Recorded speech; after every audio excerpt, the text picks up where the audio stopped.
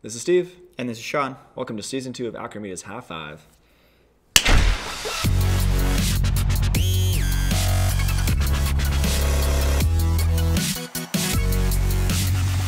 So, Steve, what are we going to talk about today? Well, first off, we need to give some recognition that we made it to Season 2. We never thought we'd make it to Season 2, but our free contracts are renewed and we're ready to rock. But we're going to be talking about service level agreements, otherwise known as an SLA, and how we're actually going to be giving out a free SLA, kind of just like a really in-depth report about what we're doing on the commerce front. So That's amazing, Stephen. hey man, I thought so too. Well, I'll just start out by describing a little bit of what an SLA is. This will sound a little bit sales pitchy, but that's not the intention. But Can you say anything that doesn't sound sales pitchy? not often, truthfully. That is my job. So, and that being said, what we tend to offer our clients when they work with us is this thing called a service level agreement, and that is that we actually, their site will go live, and then we'll warranty their site by fixing bugs, by doing security updates, by doing patches to the Drupal modules. And while it's really useful to our clients, we also thought that we could be extending this a little bit further and doing a report for people who maybe don't work with us about some of the modules we're maintaining and contributing to, so that other people know when patches are going to be released, security updates are going to be released, so that if they're maintaining a site or anything like that, they can actually know what's going on in the community without having to do research themselves.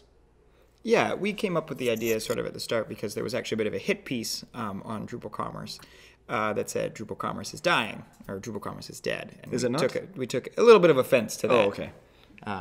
So, there were some harsh words explained, and, someone sent some stuff through the mail, and that's not important. But What did Dries have to say about it? well, Dries and Acqui are a little Magento-based right now, so we won't talk about that one either. Got it.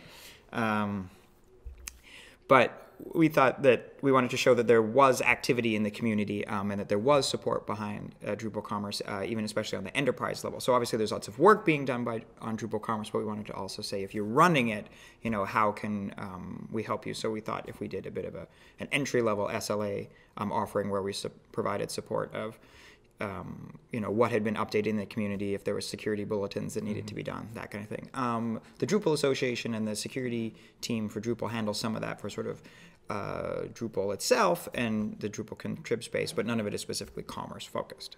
So from what I understand, this report that we're going to be giving out to people, it's covering what we deem to be the top 20 used modules. Is that correct? Yeah, so we're doing Commerce Core, and then we're doing basically the top 20 modules by popularity. We tweaked that list a little bit because it tends to have a few payment gateways and stuff in it that are popular but only used by, you'll only use one of the, 4 or 5 that are in the top. So we massaged it a little to have sort of important ones or ones that were crucial to the site. Some of the very basic ones that just offer, offline payment or something that isn't that likely to break, we sort of left those out of the list. So because we could only support sort of so many for our first offering. And and I was describing a little bit that it's going to be useful to the fact that these people can, these site maintainers can, understand what's coming out, in terms of patches, security updates, and all of that.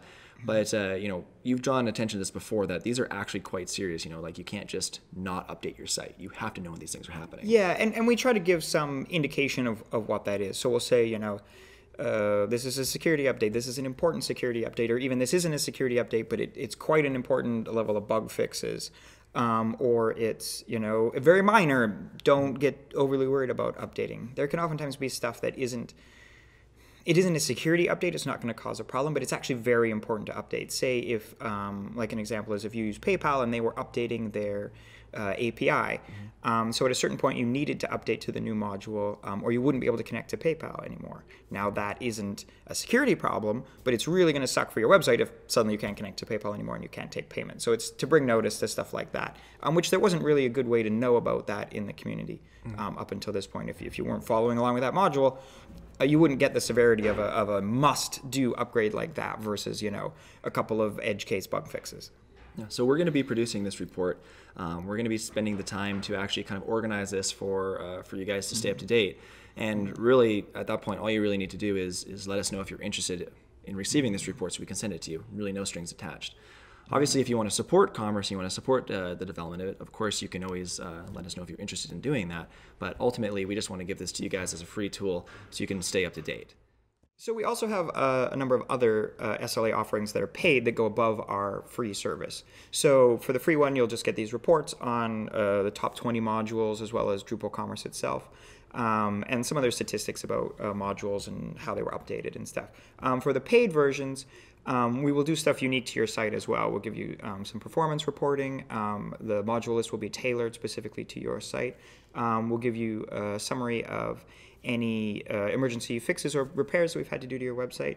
And then as this expands, we'll even we can do additional code coverage testing, automated testing to modules, and there's other things as the offerings go up. But overall, they receive the same type of report with most of the same information and just customized for their unique site. Steve, do you want to hit us up with a too long didn't read here? You never asked me that question. Well, I would be happy to do that. Season 2, and we're switching things up? I felt you could handle one at this point. I think I can too. Well, as you guys know, we have these service level agreements, but what we're doing is we're offering a free one to you guys. It's going to be covering all the updates that we're doing to Commerce Core and the top 20 modules, keeping you up to date because it's hard to stay up to date. And you know what? Subscribe because it's going to be useful to you, I promise. Oh, you guarantee? I guarantee, 100% satisfaction guaranteed. Mostly we're gonna. It's a bunch of work to put this together, and we're doing it. So it actually is quite a bit of work. Well so at least give us a thumbs up, or subscribe to our channel, or put a comment below about how much you appreciate what we're doing. Oh well, now you're just like give us some just kudos gloating for no reason. You're just like tell us how great we are. But I would appreciate seriously that. Do that. You can also follow us on Facebook. You can check out our blog at acromedia.com, and you can follow me on Twitter. #Twitter.